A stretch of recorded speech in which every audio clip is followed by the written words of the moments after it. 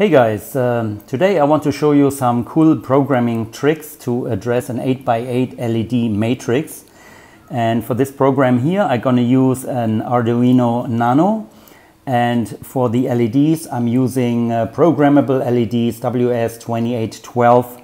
These LEDs have one data cable that can address each individual bit on the display.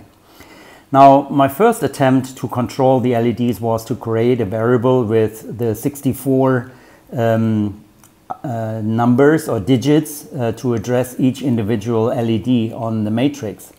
But that was very difficult to handle and did not seem to be a good approach. So I thought I tried the same thing with a two-dimensional variable. And although the two-dimensional variable is much easier to read, it is still difficult to handle this bit matrix. To change individual bits is not so easy, and to call up the routine that actually displays the image on the matrix.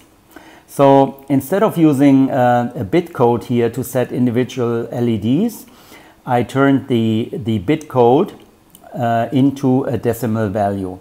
So for each bit code, you can calculate the decimal value, and then I created a program where you just enter 8 decimal numbers, and these numbers represent the image on the display. Now here's the program. The first thing that we need to do is we need to call up the Adafruit Neopixel library. In other words, you need to include that library into your Arduino libraries. There are a number of tutorials on YouTube how to do this and where to get this, so I'm not going into details here, but anyway, install the library and call up the routines as shown here on the display.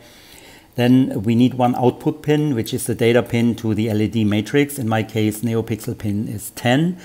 The number of neopixels in the matrix, so 8x8, 64 pixels, and the brightness. I then have variables for the colors, R, G, and B. I have a variable I for a loop counter, a delay time variable, 500 milliseconds. And I have data variables R0 to R7, which represent the row 0 to 7 on the display. Now in my setup, there is nothing except for the command for a serial print, which I used for testing, so that is not required. And now let's have a look at the loop. In the loop, I'm first clearing the matrix in a subroutine clear matrix. We will look at this later. And I set the color code for my image. And now I have the rows 0 to 7 with the decimal value of the bit code of each row. So that is all what you need in order to define the complete image on an 8x8 matrix. Just these 8 decimal numbers. Then I call a subroutine called image, where I actually display the image on the LED matrix. Further down, I have the 8 decimal values for the second image. Again, it's the translation of the bit code for the display. This is followed by another call of the subroutine image, where the LEDs are actually turned on. For the conversion of the bit code into a decimal number, you can use any website. There are many websites. Just do a Google search. On these websites, typically you enter the binary code and you get the decimal code here shown. Back to the program. These are the subroutines. There are 2 subroutines. One is called Clear Matrix. This is from the Adafruit example library or example code, pretty standard. Although I have here a reset for the colors, R, G, and B. Other than that, this is pretty standard.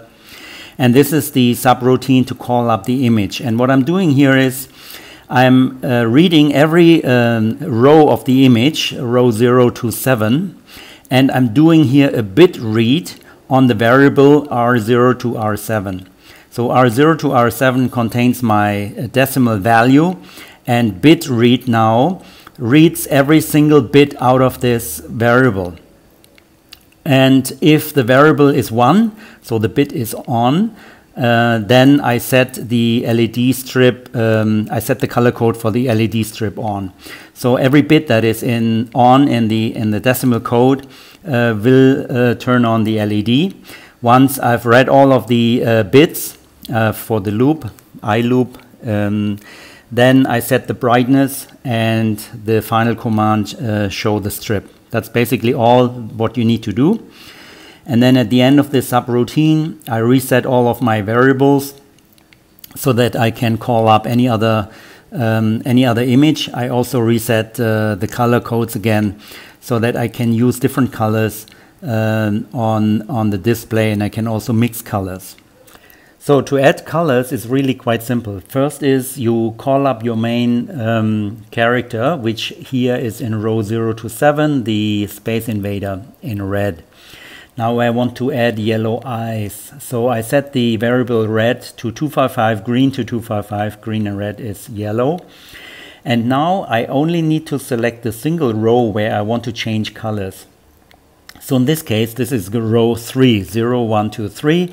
I need to set 2 bits.